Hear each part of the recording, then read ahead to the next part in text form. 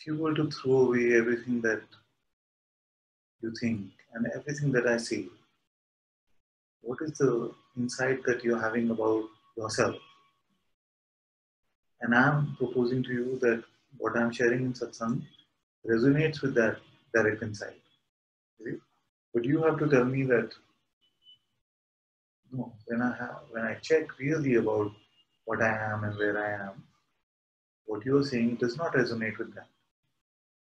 And what I'm thinking actually resonates more with that. And if you say that, then of course, then I would not say, oh, don't go just with what the mind is saying. I'm just proposing that let's for a minute presume that what this mind is saying about you is not the truth about you. See if upon your own investigation you find that the words of satsang are true or what the mind is saying is true. So first you see this for yourself, and then when you see this for yourself, then you'll find that how should I deal with someone who's undergoing all of this pain is not a problem that you have to solve anyway, because in the light of your existence, automatically the what flows is flow, just flow.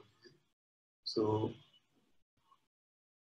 what matches more your insight about yourself? Does your thinking match it more, or does what you're hearing in satsang match it more?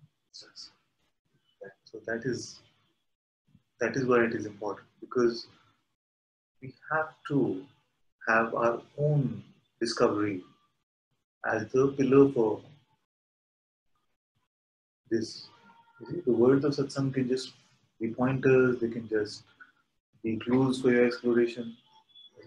But if it just becomes about two different type of concepts that you have to deal with, one is a concept that, oh, I'm this, that life has all of this struggle and trouble, and there's another concept which seems like, oh, but you're not here at all, you're not in this universe. You see, that seems very convenient. So it can seem like that, isn't it? So, and I know that the habit and the natural way in this world has become to treat that as reality, which is that, oh, I am this individual and I have all this trouble to deal with. And you will hear this voice in satsang rarely which is saying, but just examine for yourself whether it is true.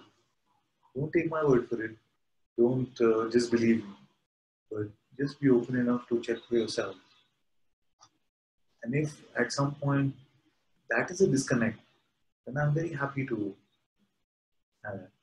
But otherwise, that the mind is saying that you are limited and this sounds like a very convenient escapism or something like that, that I know the mind will say.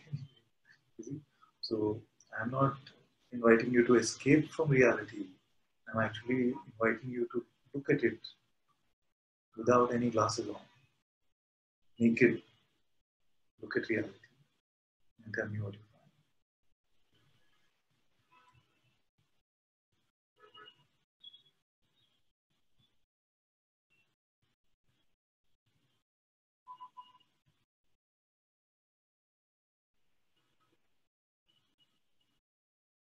And this will hold you in good stead. No matter what comes in life, which teacher is there, which environment you're in, whether you're in a war zone or you're in a nice place, if you just learn to rely on your own insight, you'll be in very good stead. You can't be so shaken because somebody said, it's like this, show me, can I see it? Is it? And if someone comes in and you can't see it, you have to just take my word for it and safely run. Because this must be the